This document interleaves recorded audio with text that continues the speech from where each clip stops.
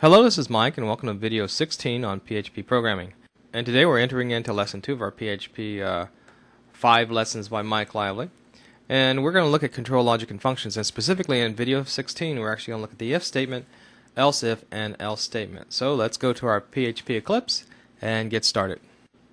So I'm in PHP Eclipse, and you can look down here and see that I've started a new lesson 2, and I right now have video 16, 17, and 18. We're going to look at video 16, the code for that. So click on that. So what I'm doing, I'm making sure that the code corresponds to the video that I'm talking about, and we're actually going to look at if statements. Now, if statements are a way to tell if something occurred, and if it did, then you execute some code. Let's look at a little write-up here. So the way an if statement is structured is that you have an expression, and if that expression is true, it's like a Boolean, true or false, then you execute the statement following it. And there's basically three brands we're going to look at today. We're going to look at if else, which I use a lot, and if else if, and see how those are built. So let's look at the code again. So the first thing I want to do is just take two variables like a and b, so let a equal 5 and b equal 3, and I want to compare them. I'm actually just going to put those in a greater than comparison. So I have if a is greater than b, echo a is larger than b. And that's all you do. And so let's go ahead and run the code and see what happens. In this case, a is greater than b, so let's run it. And you go ahead and browse to the particular program that you're working with. In this case, we're working with program 16. Click on that, hit apply, and run. Bring that up so you can see it. Let's hit the run button. And I just ran it. And so in this case, a was larger than b. But what if a was not larger than b? Let's go back and change that, and we'll change a to 2. And now a is not larger than b. What happens? Let's run the program.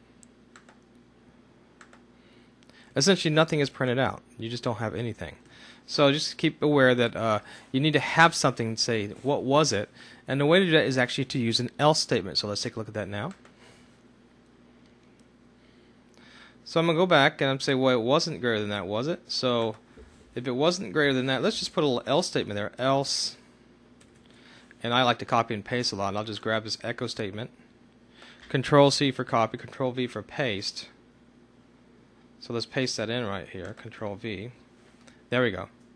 And A is smaller or less than B. So what's going to happen in this particular case, we've changed A so it's less than B. So it's going to go through here and look at the first piece of code and say, is that true?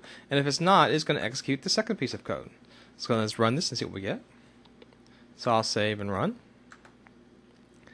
And there you go, A is less than B. So if-else statements are very powerful.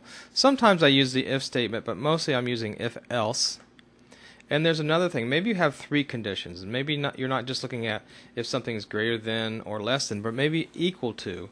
So if you have three conditions, you can actually use the else-if statement. Let me close this up a little bit and bring this here so we can actually look at it. So let's page down just a little bit here to our else if example. So I have three conditions here. Actually, I have if A is greater than B, if A is equal to B, and if A is less than B. So I need like ability to extend the else statement, so I can actually use the else if, and I can add these as many as I want. I could have like hundreds of these concatenated together. That's not the best way to code. You want to use something else called a switch statement. We'll talk about that next time. But what I'm going to use is just test this right here. I'm going to go ahead and comment out this stuff above. So in this particular case, we see that A is larger than B. So when I run this code, I should get A is larger than B. Let's go ahead and run it. And we see that A is indeed larger than B. Now let's change some of our parameters. In this case, let's A equal to B. So we'll put 3 in there. So what it's going to do is going to go to the first statement, is that true? And if not, it's going to skip to the next statement, else if, and check if that's true. If it is, it should print out that A is equal to B, right there. In this case, it should. Let's go ahead and run that. And it does print A is equal to B. Let's have one more case here. And that's the case where A is less than B, so that would be 2. So what the code is going to do now with the else if statement is going to do first is check to see if A is greater than B, and if it is, it prints out A is greater than B, but if not, checks if it's equal, and if it is, it prints equal. And there's only one more condition, it can be less, so it goes to the else statement. So if it's not greater than, if it's not equal then it must be what? A is not larger than B, or we could actually change that to A is less than B. Alright? Let's run the code and see if it works. and A is less than B. And it's just that simple. So it's not difficult to program if, and else statements. We'll be using these extensively because this is your ability to make decisions using this code. So get used to them. Okay, I'd like to take a look at one more example, and that basically is the ability in your conditional statement. You can use a greater than or a less than or equals to. Now, equals to uses double equal sign because the single equal sign is the assignment operator. You don't want to assign, you want to compare. You can also use greater than or equal to, less than or equal to, all very useful. I use them all. And here's one that's really useful, not equal to. So here I've created a little example here, and I just created a variable, and it's a Boolean. I said it's hungry. So if I'm hungry, I'm true, and if I'm not hungry, it's false. So in this particular case, what it's going to do, the Boolean checks to see if you're not hungry. And so if you're not hungry, you should echo I'm not hungry. Else, you should echo I'm hungry. So let's go ahead and do this real quick. Let's run the code and see what happens.